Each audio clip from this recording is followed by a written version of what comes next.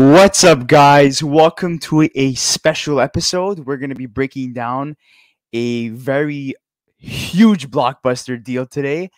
Brandon Hagel of the Chicago Blackhawks, at the age of 23 years old, who has two more seasons after this season left on his contract, has been traded to the Tampa Bay Lightning for, wait for it, Taylor Raddysh, Boris Katchouk, and 2023 first round pick, a 2024 first round pick, and their top 10 protected, including with Hagel. He was traded with a 2022 fourth round pick and a 2024 fourth round pick. So, holy crap, guys, this is huge. Hagel was drafted originally by the Buffalo Sabres at 159th overall in 2016.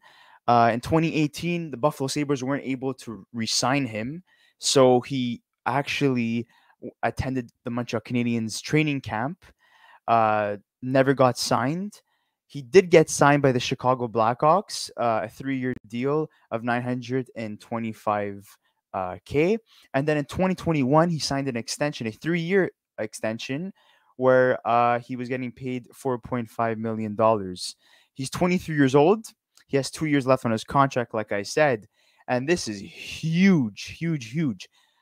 A couple of weeks ago, the general manager of the Chicago Blackhawks, Cal Davidson, said that he was open to rebuilding. But people are saying, Hagel is relatively young. He's 23 years old. Isn't he supposed to be part of the rebuild? Well, when you get a return like this, you definitely take it.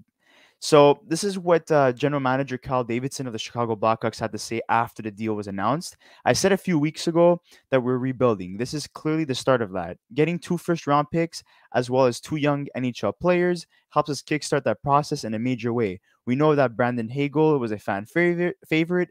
Our fans loved him for all the reasons we loved him, and we know he will be successful in the Tampa Bay Lightning. Hell yeah, he will be successful in the Tampa Bay Lightning. You're surrounding yourself with Nikita Kucherov. You're surrounding yourself with Braden Point, Victor Hedman, Mikhail Sergachev, Steven Stamkos, Andrei Vasilevsky, Ryan McDonough. This is a 2-time Stanley Cup champion team. But essentially, Tampa Bay gave up way too much. And this is a deal that the Chicago Blackhawks could not pass over. This is something they had to take. As of right now, Hagel, as I was saying before, his deal was $4.5 million, so that sees him being paid $1.5 million per season. He's going to be an RFA at the end of this deal in 2 years. Katchouk, if I'm pretty sure I'm pronouncing his name properly, this is the first year of his 3-year deal where he's getting paid $758K, and then he's going to be an RFA, so very affordable in terms of Katchouk. And then Raddysh, again, first year of his contract. He's signed to a 3-year contract. He's getting paid the same amount, $758K, and he will be an RFA as well. So Chicago has leverage in terms of their rights to sign both of these young players once their deals are up. Taylor Raddysh is going to be reunited with his Erie Otters partner in Alex DeBrincat, but also with Dylan Strome. So maybe they're going to be paired up all on the same line if Dylan Strome stays, because we all know that Dylan Strome may be traded. He wanted a change of scenery for some time now. So we'll see what happens with that. Steven Stamkos said in February that it's easy for us to dismiss draft picks because we're probably not going to be around when they come through. We want to win right now. And for GM Julien Brisebois to be able to put all the chips in and get rewarded has been pretty amazing. Well, yeah, this is a 2-time Stanley Cup champion under the general manager, Julien Brisebois. Steven Stamkos, he's getting up there in age. Nikita Kucherov too. And that's a valid point. You can't keep all these guys forever. So essentially bringing a 23-year-old Brandon Hagel, he's still going to be there in the long run. I definitely see him getting an extension once his deal is up in 2 years. Concerning Taylor Raddysh, he's a decent defensive depth player in a limited role. but he's currently struggling to put the puck in the net. Well, when you have a top six that's already solidified in Tampa Bay, you're going to need more playing time. So going to the Chicago Blackhawks, essentially, he's going to get that playing time. This is a rebuilding Chicago Blackhawks team, so we're definitely going to see him move up in the lineup as they ship out some players.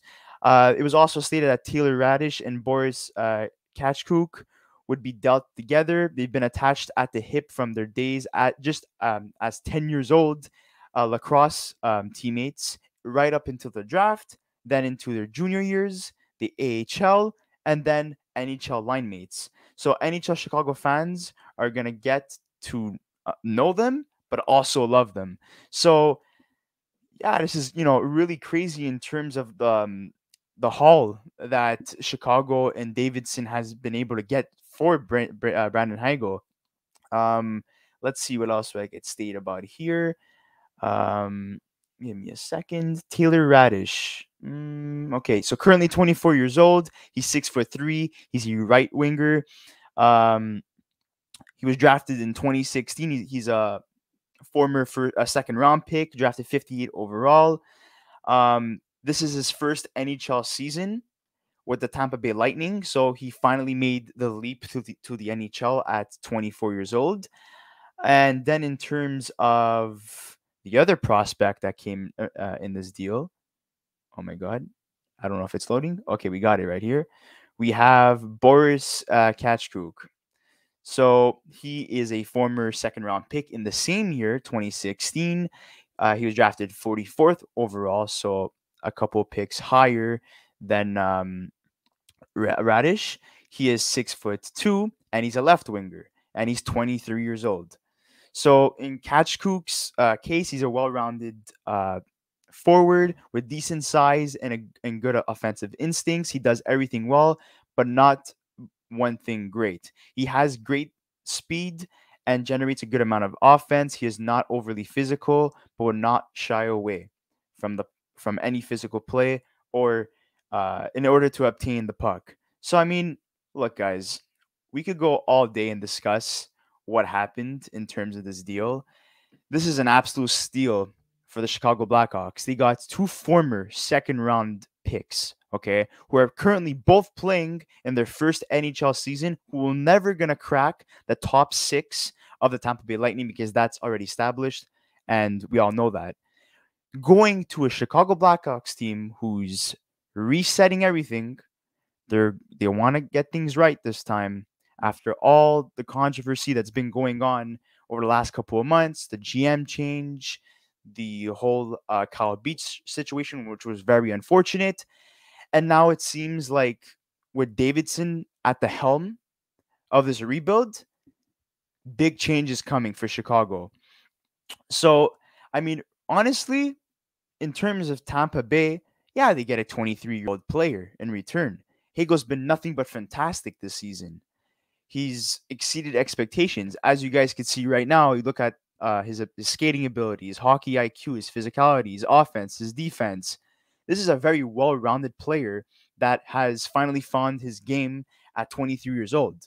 Despite not making it with a bunch of Canadians and signing a contract with them when he got offered to join them during training camp, not being able to be signed by Buffalo, Chicago got this guy for free, essentially, as a UFA, signed into a contract, and look at the haul they got in return. So, honestly, that's fantastic.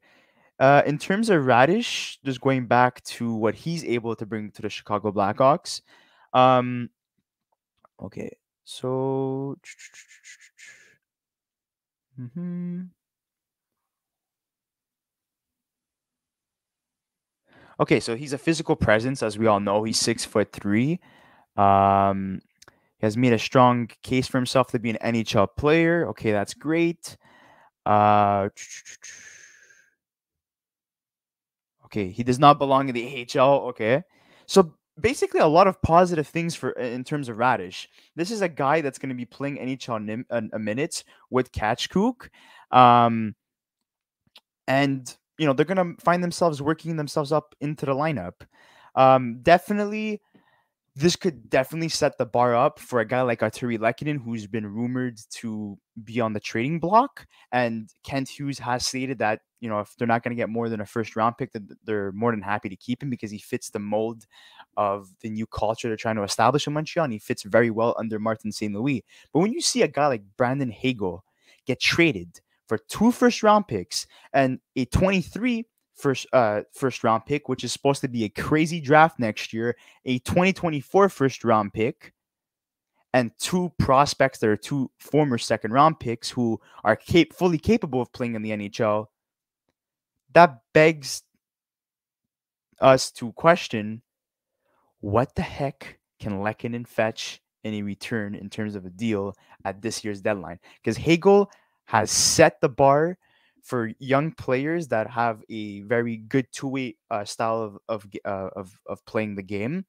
and where is he gonna fit in the Tampa Bay Lightning lineup? I'm just gonna check the lineup as of right now. It's just out of curiosity to see what's going on in terms of injuries. And give me a second. Lightning.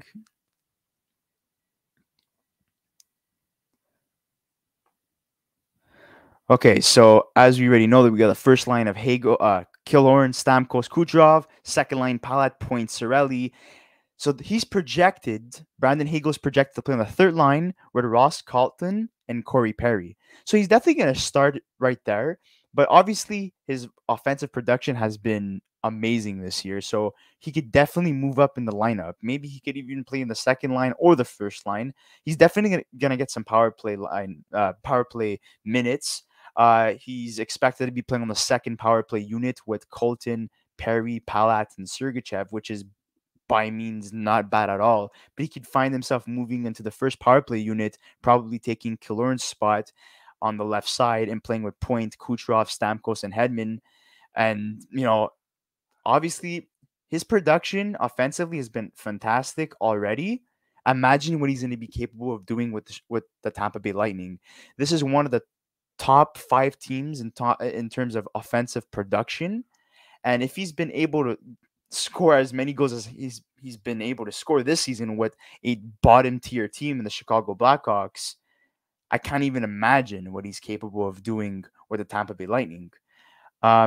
He has 21 goals and 16 assists, so 37 points in 55 games. He averages 17 minutes of ice time.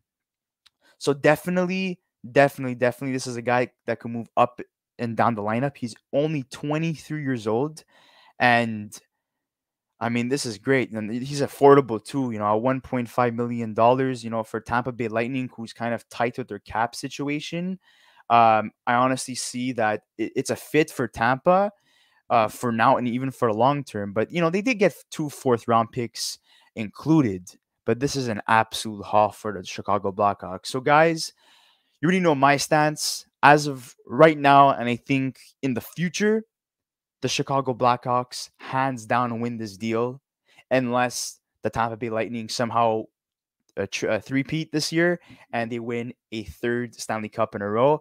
But definitely for a rebuilding team, this is very impressive. On the Chicago side, I want to hear what the Chicago fans have to say about this deal. Are you guys happy about this deal? Do you guys think this is fantastic? We have Dalton Waddick, who says this is a huge overpay, and I completely agree on that. I think this is a complete huge overpay as well. And but definitely, at 23 years of age, him going to Tampa Bay, he's going to be there long term, even when his contract expires. Killorn and Palat won't be there when his contract is up. So definitely he's going to be part of the new core of the Tampa Bay Lightning in years to come. But guys, Tampa Bay fans, I want to hear what you have to say as well. What do you guys think? Do you guys think that Bisbois gave up way too much, or this is the right deal to win now? And according to Steven Stamkos' comments that I read before, he's fully supportive of what Bisbois has been doing in order for them to reach to the Stanley Cup Finals twice and win both times. And for him to do a move like this, I think he has all the player support. And that concludes our episode today. There's probably going to be more deals to come. Don't forget to like this video. Don't forget to subscribe to our channel. We have a lot of coverage concerning the trade deadline. We are going live on Monday. We're going to be covering every single deal as it happens. And we'll see you on the next episode, guys. So take care and enjoy yourselves.